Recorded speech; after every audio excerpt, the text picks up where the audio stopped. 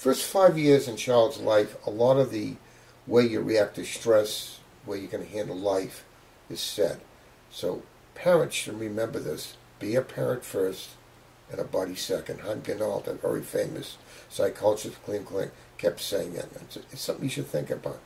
Don't be the kid's friend. Be the guidance counselor. Get the kid through these things.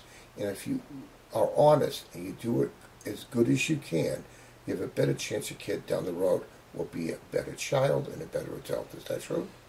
Yes, absolutely. I think that the first few years of life are the most important. That's not just learning language skills, but also social skills and how we interact with each other. How do we respect each other? So the kid does something wrong, or someone says to you, the kid's doing something, don't react to it. Can't be my child. Look at it. Could there be a problem? Be honest about it. You know something? Once you do that, things get easier. And sometimes you communicate even better with the child. They might get upset and they might run the room for a few minutes. Slowly you break the ice down. And maybe you can reach the child at an early age so the fruit of your labor blossoms down the road. Is that true?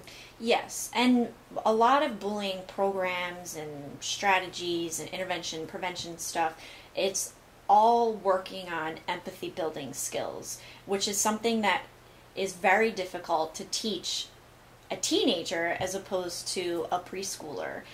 Identifying emotions, understanding emotions in other people, and how what we do affects how other people feel. And it's much easier to teach that at an earlier age.